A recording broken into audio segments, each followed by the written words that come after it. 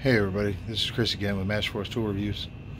I told you I'm going to review some other stuff besides just Masterforce stuff. Like I got some Ryobi stuff that I'm looking forward to reviewing. It's just everybody's done most of the Ryobi stuff. Right now I'm going to review something. I want to go over something that for people who are just starting to buy tools. Maybe they don't know what they're doing, don't know what to get. I refurbish tools now, but I didn't start doing stuff until about 4 years ago. But when I started, I bought this over here.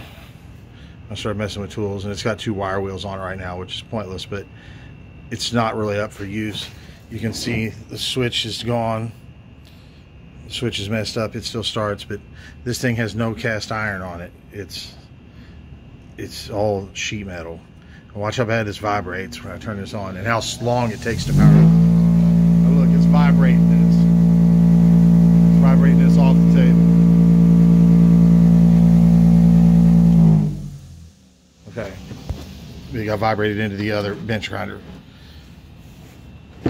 That one is just absolutely terrible, and I paid about 40 bucks for it, I think.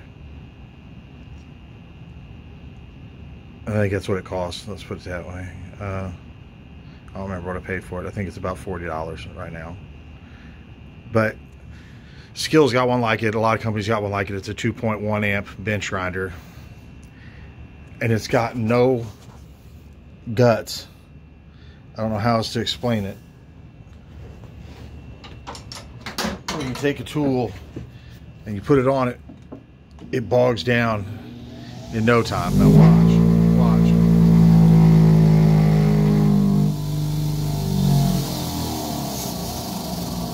I'm doing that with one hand. I'm bogging it down.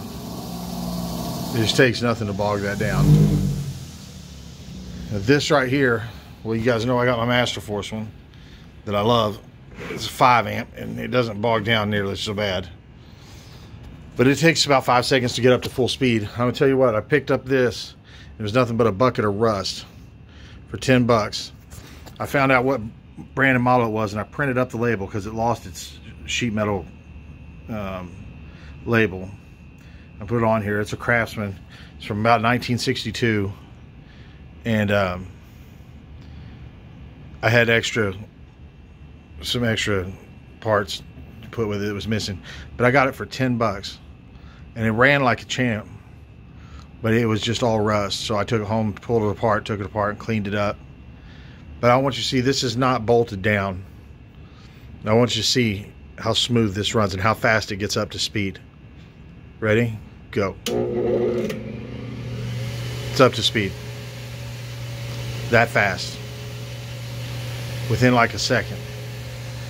Look at the vibration on this, because see, this whole thing is cast iron. All of it on these old ones. Like on my Masterforce one, just the bottom's cast iron, which is nice.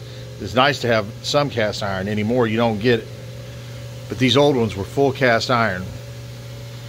And as far as bogging this motor down, you can't bog this motor down.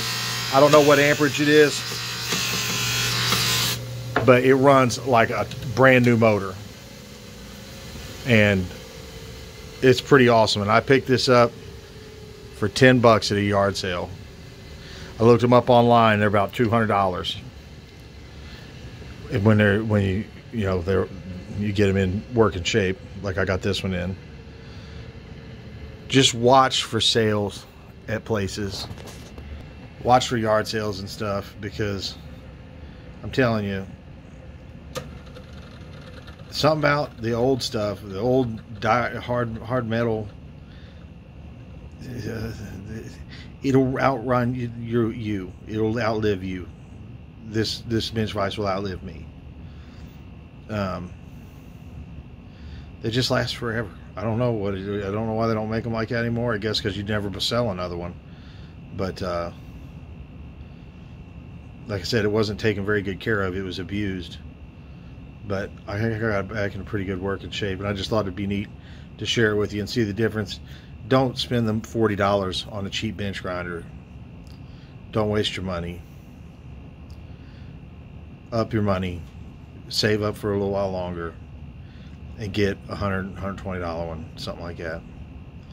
Like this one over here, this one, it was $120, and it's an 8-inch. It's a big boy, and it was fine, and it doesn't vibrate either because it's got a cast iron base.